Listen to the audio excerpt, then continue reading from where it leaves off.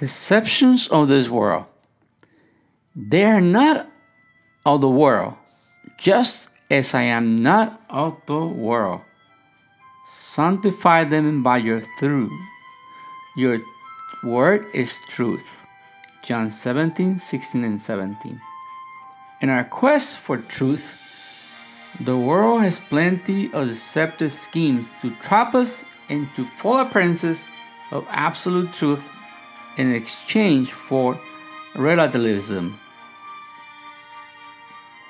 For example, the marketing strategy of this world is simple and direct. If it feels good, just do it. Nike. You deserve a break today. McDonald's. You can have it your way. Burger King. The end justifies the means. Sergei Nakayev. If others do it, you should do it too. There is no hell or heaven. John Lennon. And it all leads to salvation. Each individual has a part of the truth. Once it is combined with others, it becomes the real truth. These are the statements the world makes to deceive you.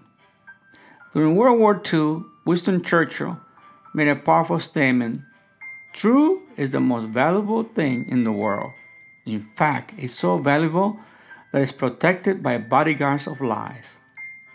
In my years in the banking industry, I watched how tellers were trained to detect counterfeit bills. I expected some samples of counterfeits to be part of the illustrations. Instead, to my surprise, the experts focused on the real bills and its characteristics.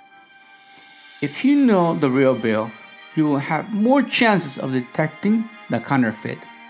Our lives depend on accepting and living in the truth. The world has plenty of well-presented shopping windows filled with counterfeits. These offer us plenty of success according to the world standards.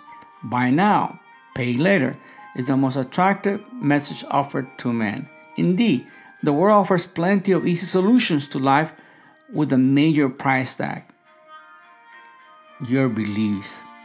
The Bible is very clear that the wages of sin, in other words, the lies of this world, leads to death. Our universities tells our young people that humanistic theories equal truth. Christian parents pay a major financial price to send their children to receive higher education, only to be disappointed and devastated once their children adopt contrary points of view of their own faith.